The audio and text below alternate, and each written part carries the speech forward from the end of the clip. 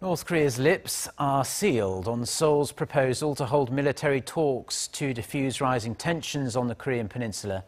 Early this week, the South Korean government suggested that a joint meeting take place on Friday at the inter-Korean border town of Panmunjom.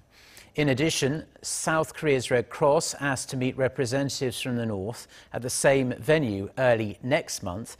However, with just one day to go until the proposed military talks, Seoul has yet to hear from the regime.